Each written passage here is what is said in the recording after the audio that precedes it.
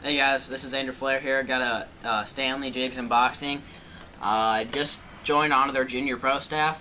I've been sent some sample packs in the past, and then they finally asked if I was 16. I said yes, and they sent it in for review, and I got it.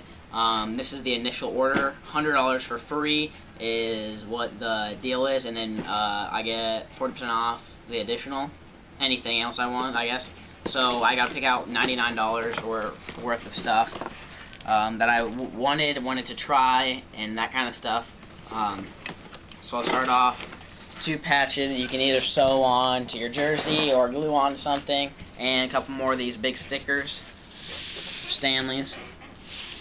Those over there. Start off, I got 3 spinner baits of theirs. I got 2 vibra shafts, one in white and chartreuse, and with a little bit of blue flash in it, and one in blue and white. And then I got one wedge plus, and like a bronze colored, like a bluegill-ish. And these are all 3/8 ounce, I believe. Yep. There's those for spinner baits. Here are fluke style baits. These are egretbaits.com. They just must work with Stanley, I'm guessing. These are watermelon red flake. Take them out. They do look a little bit different than the zooms. Their tail's a little bit bigger, and what I've noticed with the bigger tails is it has a slower fall rate, as well as not such erratic action. So if you're looking to twitch it real quick, then I would trim these up. Otherwise you can leave them like this. The one thing that's different between these and zooms is the plastic's super, like, it's not stretchy, but it's a lot harder. It feels a ton more durable, but it just doesn't feel like it can rip like the zooms will. So there's that. I believe there's 10 in this pack. Here are another soft plastics. These are the sidewinders. Mainly what I'm going to be using these for is shaky head and wacky worm. Shaky heads because they have a rattle chamber inside of them. I'll show you those. I already have a few packs of these in different colors, but here you can listen. It's hollow inside, and they hollowed that out so you can stick a rattle in there. And on shaky head going like this, you should be able to, I mean, I don't know if this will float just because of the weight of the rattle, but even if you don't, when you hop it and it's on the bottom, that rattle should be going. Also wacky rigged, and like that, the rattle should be clacking together. So there's that. You can also dye the rattle chamber chartreuse if you wanted to get a little more color out of it. You can do that as well. Here are some double take frog hooks. I have used these before on like the actual rivets from Stanley before I got sponsored by them, using them. These are the best. If you like rivets, you need these. Trust me, they're not. I used these before. I'm not saying it because I'm sponsored by them. You do need these. If you just use regular EWGs, they roll over when you're burning in the rivet. These will not roll over. I'm telling you, if you do use rivets, I'm not saying this because I work with them now. I do promise that you will need these. So go check them out. I'll take them out of the package just to show you. But the difference is between just like a regular EWG is these have 2 hooks, which balances it versus just 1. So it has a little more balance in it. Your hookups are going to be tremendously better. I mean, it's 2 to 1. These are actually 4/0. They sell them weighted as well if you were wanting to use them for something different, or if you wanted your frog to swim under the water. But like I said, these do help so much if you are a rivet fan or a top toad fan or any other type of top water like buzzing frog lures. You do need those for sure. Got 2 frogs here. Top toads. I've never used these before.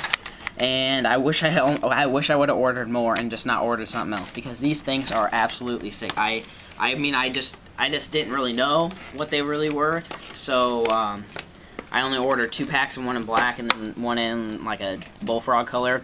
But I mean, they have the rivet kicking tails, which I've caught plenty of fish on the rivet, but these have a hollow belly or hollow body, just like a regular frog. They'll float. So if you like rivets and you like normal frogs, this is what you need. Because I'll tell you how a rivet works. It's just a solid piece of plastic, and you're reeling it in, and it's going like a buzzbait up on top. But as soon as a bass strikes, like behind it, you can't just stop it and twitch it like you can a topwater frog. You have to. It sinks. These will float, so you're buzzing it just like a buzzbait. When one blows on it, you can stop it. This thing will float, and then you can kind of buzz it and stop it, buzz it, stop it, and you'll get a lot more fish. If you miss strikes, you'll definitely be able to come back and hook them up.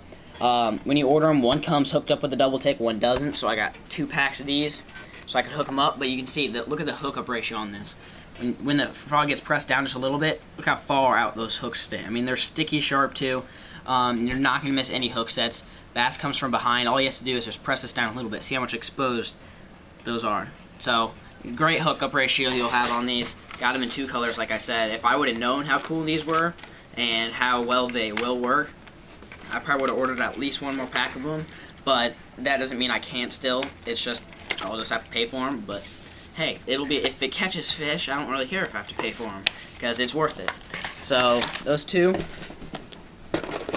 Got 2 buzz baits. One of my favorite, all-time favorite lures is a buzz bait. These are the ball busters. One black and blue with a little bit of blue flash, and one in white with some red flash. These, I've read a little bit on the back. It looked like they were like somehow tunable. It says to tune the blade, you can adjust the amount of strikes on the balls by bending the wire. So if you bend the wire up, I think it should hit the balls less, and if you bend it down, it should hit the balls a lot. So I throw a non-clacking buzzbait most of the time. Sometimes in dirty water you want a clacking, so this way you can tune it. You get best of both worlds in one buzzbait. They're a little bit smaller profile, but that doesn't mean anything that bad. And I'll open them up and show you that the flat head. What is good about these? These are just like the War Eagles. They have a flat head right here, so they don't. It acts like a rock. If you skip a rock over water, it's flat. So it sits on the water a lot better. It won't dive down, and you can roll these a lot slower. You can sit there and just slowly roll them without this sinking. And when you cast and this sinks, you can bring it to the top quicker without it having to like drag through the water and then come up to the top. So that is just like that, just like skipping a rock. I mean, it comes up to the water and it'll stay on top of the water a lot better than something circular shaped. So there's that. Stick this back in here. I got 2 of them. That's my main color, but I use these every once in a while as well. Alright, I got, let's see how many jigs I got. 1, 2, 3, 4, 5, 6, 7, 8. I got 8 jigs. I'm a big jig fan. So we'll start off with this. This thing is really cool. It's a wedge jig. Wedge head jig. It's a 1 1/4 ounce. It's actually just lead, so it's not tungsten or anything. So it's a big bulky head, but it's made for punching. So I'll take it out and just look at it. So you can see the hook. The hook is completely free from the head. And you just tie on there, you launch it up, and your bait will be back behind it, and it'll punch. And when it punches, instead of it just standing up or laying down with this rotisserie hook on it, this thing will lay to the bottom, and your plastic will float, because it's just a hook. So if your soft plastic can float, it'll float the hook. So while this is laying on the bottom and the skirt's all flared out, this, like a pit boss, I like throwing a pit boss, it'll stand up like this. You know, like a crawfish stands up and throws his pinchers everywhere at a bass. That's what it'll do. It's a lot better than your traditional punch rig. Although it is lead, so it's not a small profiled head, I believe the shape of it is designed where it should be able to punch through mats pretty easily. If you notice on Stanley's, they have that bright colored hair, it's like hair jig material. That is kind of a signature in Stanley's. They have them in the spinner baits, they have them in the jigs. It gives a lot more flash. When the sunlight hits it, it flashes a lot better. More realistic profile as far as just like the bulk of it and just attracting bites. One of my friends, he hand ties jigs, and he always throws these on there just because they have more lifelike action underwater, more natural looking, and cool looking bait as well. So I have that. I only got 1 of them just to test out, but I'll for sure get some more after looking at these. So there's that one. I got 2 finesse ones. I already have a couple of these. I love them. If in late fall, early spring, and even winter fishing, and I'm in Nebraska, winter fishing sucks because it's cold, but these do work as well. Pull these out. They already come with the trailer on them. You don't have to worry about buying no small trailers or anything. They're already, pull them out of the package, they're ready to go. So you have the weed guard, of course, and then you have the little small light wire hook, but then it's got the craw with the pinchers that will glow, and it's got the little finesse type with the little flash on it. So I throw these just like a football head in the winter. You just drag them along, but I mean it's a real small profile. You can even trim it up even some more. There's that one. I have it in crawdad as well. And I got some jigs here. They did send some in this package for some reason. Maybe they just didn't have packaging on some of them, but there's a few in here.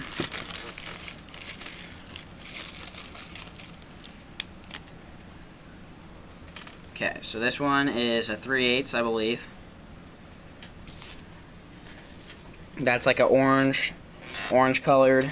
Then here is a 3/4 ounce. I'm using this as I'll pretty much use it as a football head, even though it's not a football head, but just dragging it on the bottom. I might even do a little bit of punching, depending how sparse the grass is that I'll be throwing in. But there's that one, pretty heavy duty weed garden hook on it. And there's these as well. I won't take these out of the package, just because I don't think you really need to. They're all the same size as this, just different color. That's like an amber brown color. That's like, I don't know, like a pumpkin and orange flake in it. And here's got a little bit of chartreuse in it, and then some black and blue. So that's what I got. As you guys can see, got all this stuff. I'm glad to be working with them. They're a well-known company where I'm from. I mean, a lot of pros use them. They're very well-known, and I'm glad to be working with them. Glad to help them out. I've been using these things since I was a kid. These are like the spinner baits, for instance, are the ones I learned how to throw a spinner bait on. My dad's been a big fan of them. They have rope quality baits. Their jigs are nice. They just have the regular bristle bundles in them. Buzz baits, I'm excited to test. These I'm excited to test for sure. I've used these before, like I said, these are a necessity. Soft plastics and flukes. Of course, I'm a huge fluke fisherman after I caught that 6-pounder on it. And spinner baits are always a go-to. So there's my unboxing for you guys. Definitely go check out Stanley. Like I said, these are great, great lures. Not just saying that because I'm on the pro staff. I'm starting to get to the point where I'm dropping people on my sponsors list and gaining people that I actually like to use. A tip for you guys to get sponsors, I know it's nice to say you're sponsored by someone that makes you look professional, but don't get sponsored by someone that you don't like their lures just because you want to be sponsored. It's not worth it. I went through it, and it's just not a good deal. You want to start off using lures you like, just like these. I love these. I love all my sponsors, NewTek, Stanford's, all of them. I love them. I love using their products, rod gloves. So go ask around. If they say no, then work on it. Go work fishing tournaments. Go work on your YouTube. Go make quality videos. Do something, and then ask them in a year. That's how you have to do it, guys. Thanks for watching.